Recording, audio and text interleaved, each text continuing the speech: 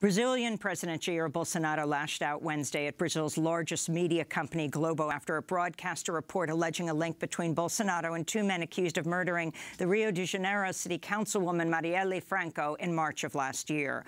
Globo quoted a doorman who said one of the murder suspects, alleged getaway driver Élcio de Queiroz, arrived at Bolsonaro's gated community on the night of the murder and was granted access after calling Bolsonaro's residence. De Queiroz then drove to the home of the second suspect in the murder, alleged triggerman Ronnie Lessa, who has a residence in the same area. Bolsonaro has denied knowing the suspects, even though he appears in a photograph circulated on social media with De Queiroz, and one of his sons once dated Ronnie Lessa's daughter.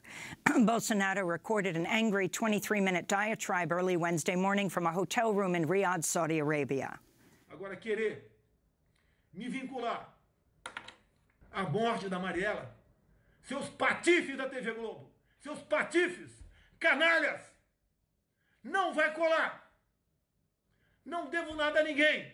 Não tinha motivo nenhum para matar quem quer que seja no Rio de Janeiro. Conheci essa vereadora, fiquei sabendo que ela existia no dia que ela foi executada, que por coincidência foi no próprio 14 de março. Pelo amor de Deus, onde vocês estão com a cabeça? Vocês não têm juízo, TV Globo, vocês não têm juízo. In a statement, the Committee to Protect Journalists responded, quote, President Bolsonaro's threats and insults against Brazil's largest news broadcaster have no place in a democracy, unquote. Bolsonaro's tirade came ahead of a fiery address to the Saudi investment forum in Riyadh known as Davos in the desert. In the speech, President Bolsonaro praised Saudi Crown Prince Mohammed bin Salman and Donald Trump while blasting French President Emmanuel Macron, who criticized Bolsonaro's support for the illegal ranchers and miners behind many of the fires sweeping the Amazon rainforest.